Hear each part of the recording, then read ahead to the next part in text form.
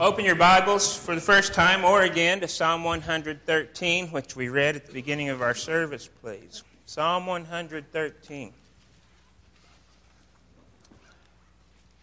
Many of us have been reading about God's will for our worship in the last week, and we'll talk about it some more in our discussion groups tonight. But here's a good psalm to remind us of who we worship and why we worship. Rick was so kind as to offer me a cough drop 2 songs ago, and it's helpful and appreciated, but I had only prepared to have words in my mouth with this sermon. So if there's some kind of mouth malfunction up here, I hope it is just this cough drop in a little while.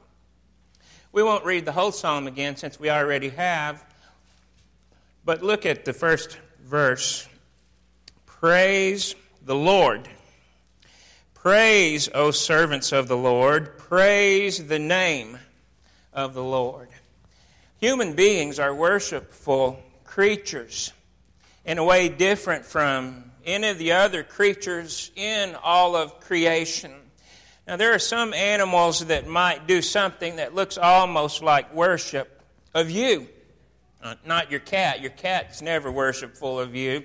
But many of you have a dog who's just so loyal to you and just seems like you mean everything to him or to her.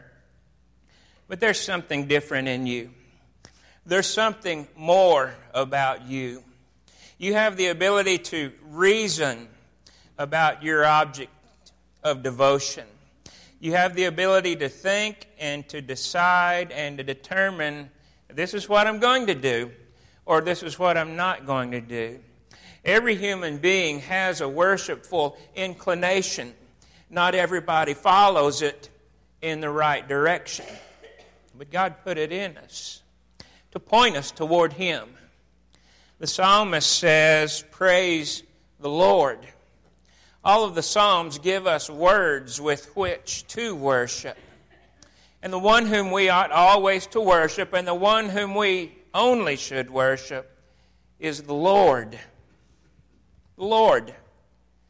Jehovah in some of our translations, Yahweh, but He's identified as different from anybody else we know, anyone else we might imagine, anything that we might think would deserve our praise the way that only He does. Praise the Lord. Praise, O servants of the Lord. Praise the name of the Lord.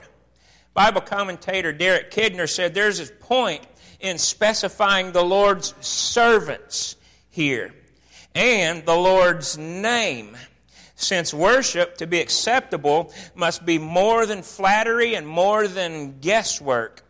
It's the loving homage, he said, of the committed to the revealed. Now, slow down with that. Our worship should be more than flattery. We should be the Lord's servants. We shouldn't be a people who just get together and when other people are worshiping, well, that's what they're doing, that's what I'll do. No, we worship the Lord because we are servants of the Lord. And Kidner said it shouldn't be just guesswork. If we know the Lord, that means we know what He says about Himself and what He says about us and about how we will relate to Him in the right way. As he says, it's the loving homage of the committed, the servants, to the revealed, the Lord. And when he says the revealed, he's thinking about the name of the Lord. Often you'll read that in the Psalms and elsewhere in Scripture. Praise the name of the Lord, it will say, after it says, praise the Lord. Why is that? The name of the Lord in Scripture is another way to think of His character. Excuse me. Another way to think of His character, His DNA. Our God is the Lord.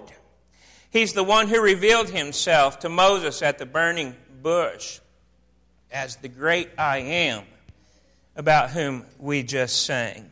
Praise the Lord. Praise, O servants of the Lord. Praise the name of the Lord. What kind of God is He? Well, the Lord, we read in 1 John chapter 4, verse 8, is love. God is love.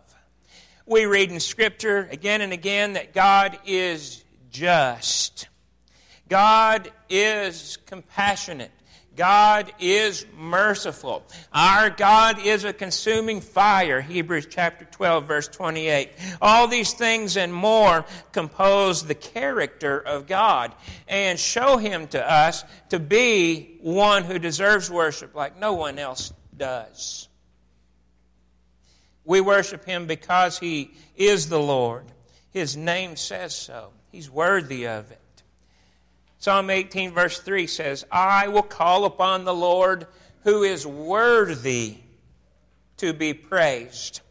In the book of Revelation, we find the inhabitants of heaven offering praise to the Lord with words like these. Revelation chapter 4 verse 12, worthy are you, our Lord and God, to receive glory and honor and power. Why? They say, for you created all things, and by your will they existed and were created. He's the only creator God. He's the only one who could bring all of this into existence and sustain it and cause it all to be wrapped up whenever He's ready for the commencement of eternity as we will know it. Praise the Lord. Praise those servants of the Lord. Praise the name of the Lord.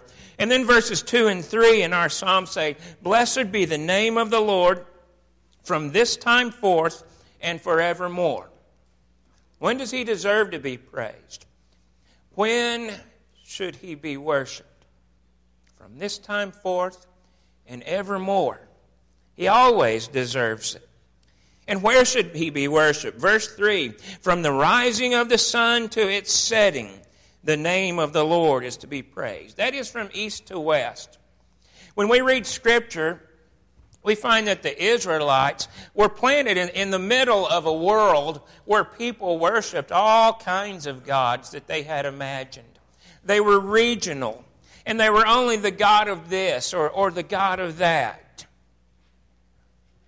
But God gave Moses this message to spread through the Israelites and then on into the New Testament in Christ and through His apostles and prophets and through us, that He's the only God.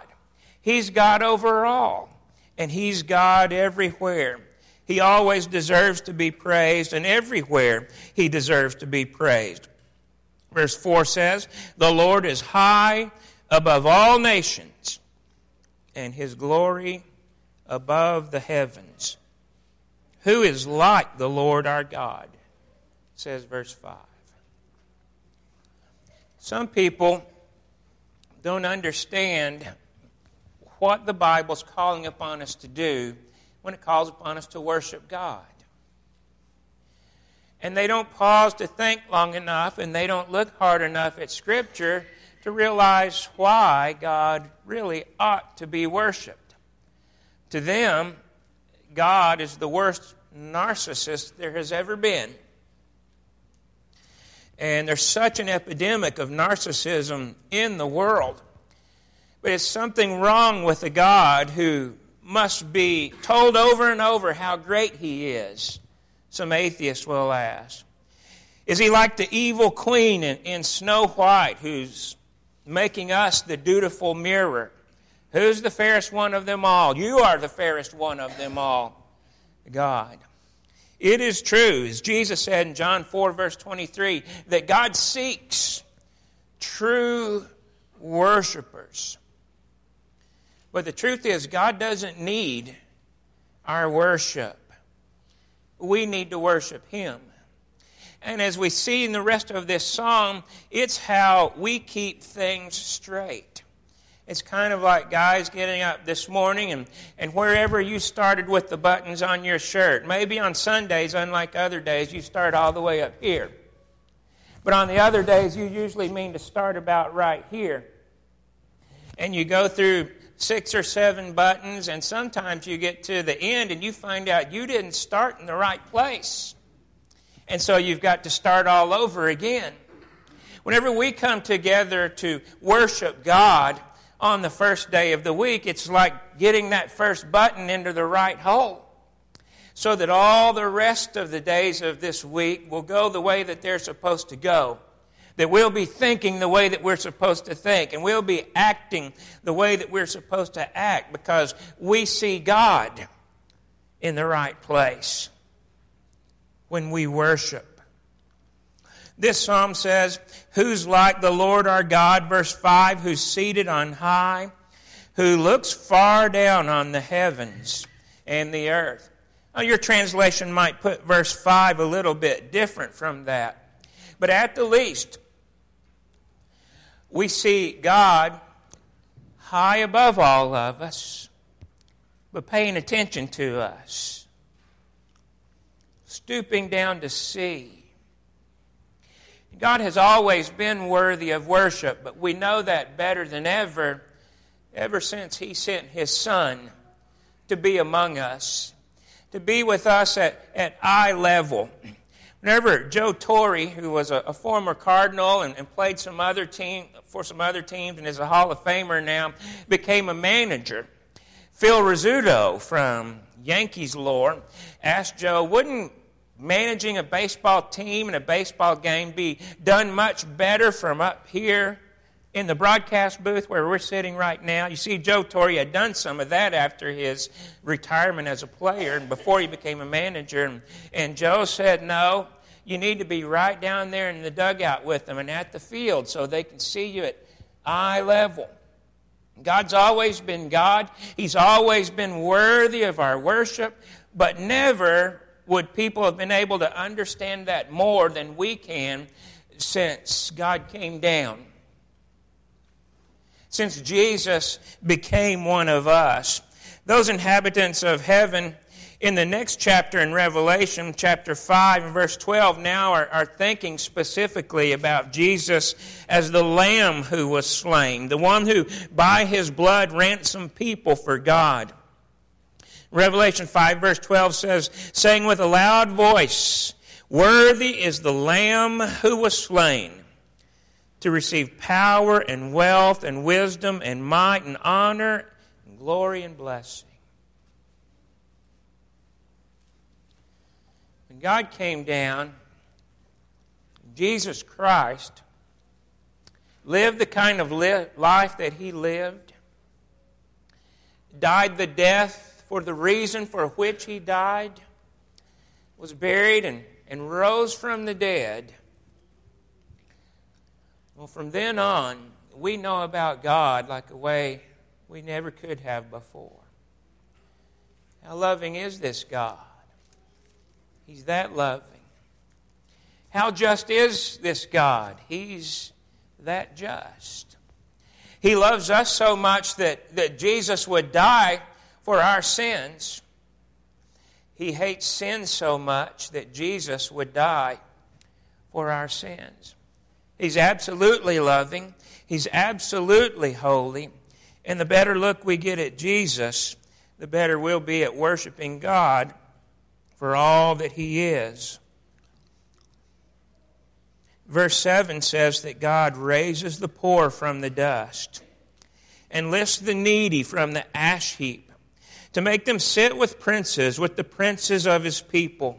He gives the barren woman a home, making her the joyous mother of children. Praise the Lord. This psalm teaches us that when we see God right in worship, it changes us in one way or the other. When we approach God the right way in worship, changes us for the better. Sometimes God responds with a change in our circumstances. Sometimes God affects a change within us whenever we approach Him right in worship.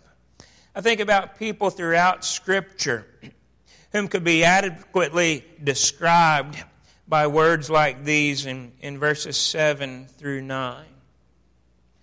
I think about Joseph in the book of Genesis. Joseph loved God from the beginning, but Joseph's brothers didn't love Joseph, and he suffered for it. For a long time, one way and another, he'd be the kind of guy that this psalm would describe as being on the ash heap. But before it was all over, because of Joseph's devotion, his faithful worship to God, God seated him with the princes. He became a prince in Egypt and a savior of his own family.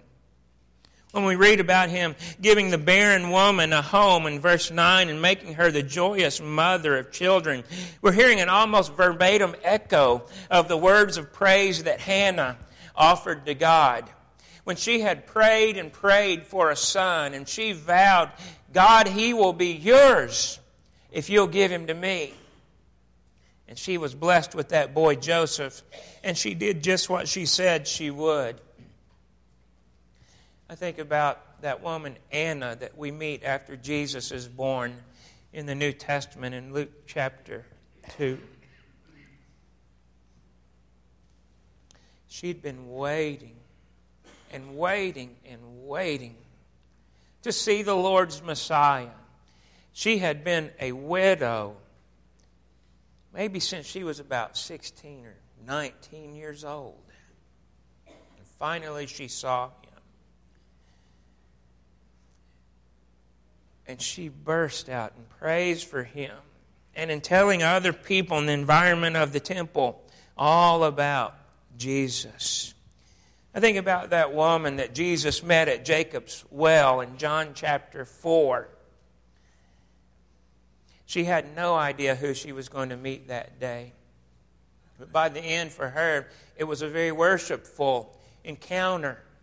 And it's in that context of that conversation where Jesus said in John 4:23 and 24 that God is seeking a certain kind of worshiper, true worshipers. Verse 24, for God is spirit, and those who worship him must worship in spirit and in truth.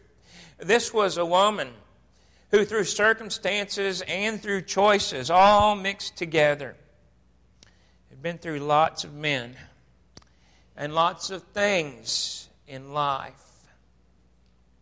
She goes back into her village after she's had this instructive and worshipful encounter with Jesus, and she wants to tell everybody about the one who'd told her everything that she had done. She believed he was the Messiah. She believed he's the one.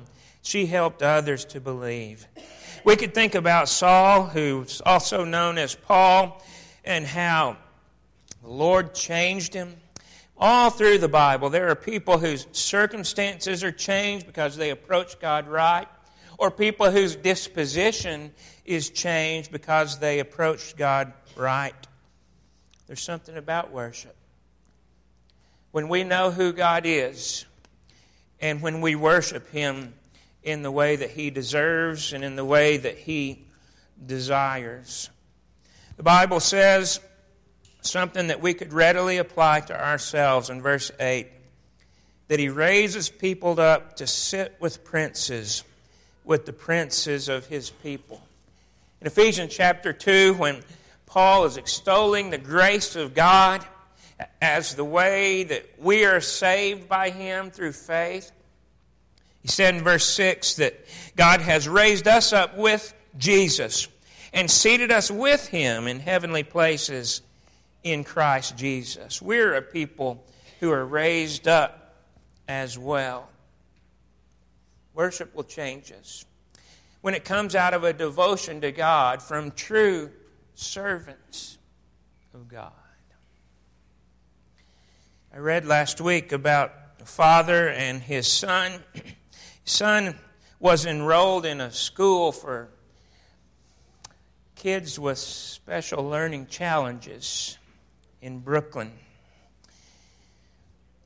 One day, they were coming up on a baseball game where some of his schoolmates were playing. And the record of this comes from a speech that his father gave at a fundraising event for that school. Father first shocked the audience when he said, "Where's the perfection in my son Shia? Everything God does is done with perfection, but my child cannot understand things as other children do. My child cannot remember facts and figures as other children do." Where's God's perfection? Where do we see God at work? Is my son God's creation? Can I worship a God when I have a son like this? Well, the audience was shocked by his question. Then the father said, "I believe that when God brings a child like this into the world, the perfection that he seeks is in the way people react to this child." And then he told this story about that baseball game. He and Shia, his son, one afternoon walked past that park where those boys were playing, and Shia asked his dad, "Do you think they'll let me play?" His father knew most boys would not want him on their team, but he understood that if his son were chosen to play, it would give him a comfortable sense of belonging, so he went along with Shia. He approached one of the boys on the field, and he asked if Shia could play with them. Well, that boy looked around at his teammates for guidance, didn't get any, but then he said, "We're losing by 6 runs. The game's in the 8th inning. I guess he can be on our team. We'll try to put him up to bat in the 9th inning. Well, Shia was told to put on a glove and go out and play center field. In the bottom of the 8th, his team scored 3 runs, but they were still behind by 3 then. In the bottom of the 9th, his team scored again. They had 2 outs. The bases were loaded. Shia was scheduled to be up. Surprisingly, that team captain handed Shia the bat. Everyone knew it was all but impossible because Shia didn't even know how to hold the bat properly, let alone hit a ball with it. But he stepped up to the plate. The pitcher moved a few steps to lob the ball in softly. The pitch came in, and Shia swung just very clumsily. And he, of course, missed. One of Shia's teammates came up to Shia, and together they held the bat. They faced the pitcher. The pitcher again took a few steps forward to toss the ball softly towards Shia. And lo and behold, he and the other boy together swung the bat and hit the ball. But it was a slow roller to the pitcher. The pitcher picked up that soft grounder, and he threw it high and lofted it way over the right fielder's head. Everyone started yelling, "Shia, run to first, run to first." Well, never in his life had Shia run to first. He'd never been on a ball field like that, but he scampered down the baseline wide-eyed and startled, and by the time he reached first base, the right fielder had the ball. Well, he could have thrown the ball to the second baseman for an easy out, but he threw it way over the third baseman's head. And everybody started yelling, "Shia, run to second, run to second." Well, he ran towards second as the base runners ahead of him circled the bases toward home. And as he reached second base, the opposing shortstop ran to him, turned him in the direction of third base, and he shouted, "Run to third, run to third." As Shia rounded third, the boys from both teams were behind him screaming, "Shia, run home, run home." Shia ran home. He crossed home plate, and all 18 boys, both teams, lifted him on their shoulders and made him the hero as he just hit a grand slam and won the game for the team. Now, when his father told the story, here's how he ended it in that fundraising speech. That day, and he said this with tears rolling down his face, those 18 boys reached their level of God's perfection. What does God want to see in people? When people have that Godward attitude, especially when we will come to God in worship the way that we ought to worship Him, God is praised, but we're made better. God does not command us to worship because He needs our worship. He commands us to worship because He deserves it, and we need to worship Him. We have that need. That helps us to put everything in order in life. We read in the book that many of us are reading in this last week, where Tim also wrote, God is not made any better by our worship. Instead, we are made better and more like Christ through God-centered, God-pleasing worship. There's something about worship. It's something that only God deserves. Praise the Lord. Praise, O servants of the Lord. Praise the name of the Lord. Blessed be the name of the Lord from this time forth and forevermore. From the rising of the sun to its setting, the name of the Lord is to be praised. He deserves it. And He wants it because we need it. Via our worship, God makes us better. Are you one of God's true worshipers? Only His true worshipers can offer up the worship that He wants in spirit and in truth. Are you one of the Lord's servants? To be a servant of the Lord is to be a disciple of Christ. And that means that we deny ourselves, we take up our cross and follow Him. Jesus told His disciples to go and make disciples of all the nations, baptizing them in the name of the Father and of the Son and of the Holy Spirit, teaching them to obey everything that I've commanded you. Behold, I'm with you always to the end of the age, Matthew 28, 19 and 20. This morning, are you one of His disciples? Are you one of His servants? Are you one of His eager worshipers? Are you allowing God to change your life through your obedience to the things that He tells you to do? Can you look forward to being a part of that worshiping throng that's been pictured in the book of Revelation forever? This morning should be the day, if you've not become a disciple of Jesus, if you've not been saved from your sins. Why would you let that wait? If you are a disciple, but you're one who's falling, one who's fallen, I hope that something about our worship today has helped to pick you up. But if you would benefit, and you know it, from our prayer on your behalf to God, as you're penitent, as you're seeking His help, we would love the privilege of getting to pray for you. This is an invitation to obey the gospel. If you'd like to do that, we're inviting you to come to the front while we stand and sing the song.